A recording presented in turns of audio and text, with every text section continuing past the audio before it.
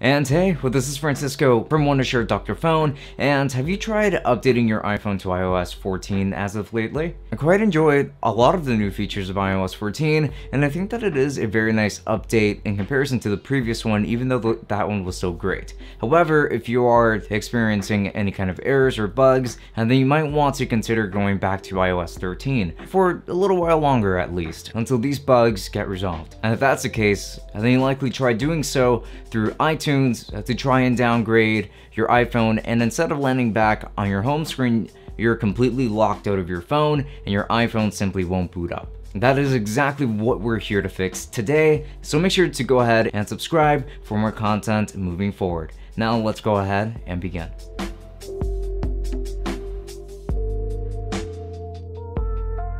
And we're going to have three methods of fixing this issue. Number one, as per usual, is going to be through our Dr.Fone software. And this is going to be the easiest way of doing so because it does most of the work for you already. And just go ahead and follow these steps as we move forward. So first off, just make sure that you download the Dr.Fone software from our site, and you can find the link to it in the description. And once it's downloaded, just go ahead and launch the program. And I'll make sure that your iPhone is plugged in onto your computer before we can continue onward with this. And then click on System Repair on the Dr.Fone software, and then from here you're going to see a pop-up window, and on this one you're going to want to select iOS Repair and then select Standard Mode. On the next window, you should confirm which iOS version you're on and which iPhone model you are currently using, and then choose Start. And once it's done downloading the patch, Dr.Fone will begin repairing your iPhone, and once it's finished, Dr.Fone will let you know, and you're pretty much good to go from here, as you should see your phone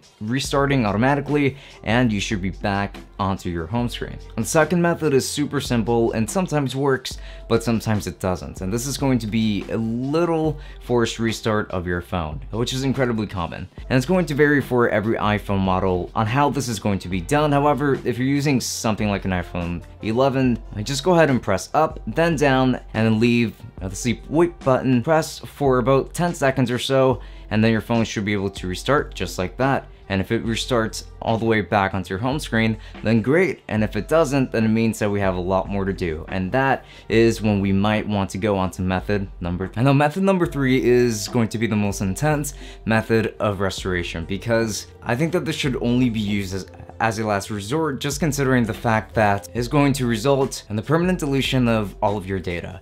So once you're done swallowing that pill, these are the steps for getting through that one. This is going to be the method most likely that you're going to be using if the previous two didn't end up working out for you. So let's go ahead and begin with those. And just plug in your iPhone onto your Mac and your PC, and just make sure that iTunes is running as well. And then go ahead and press the volume up, down, and then press the sleep wake button until your phone goes black. And then while you're holding down on the sleep wake button, also press and hold the volume down button after this. And after about 5 seconds or so, go ahead and release the sleep wake button, but just leave the volume down button pressed until you see the iTunes has detected an iPhone message in recovery mode.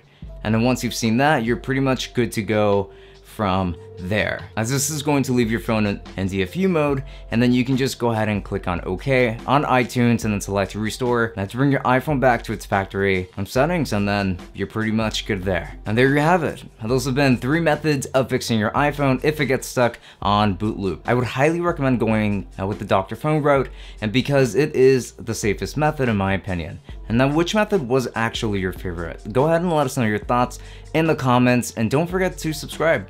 Now, until next time, bye-bye.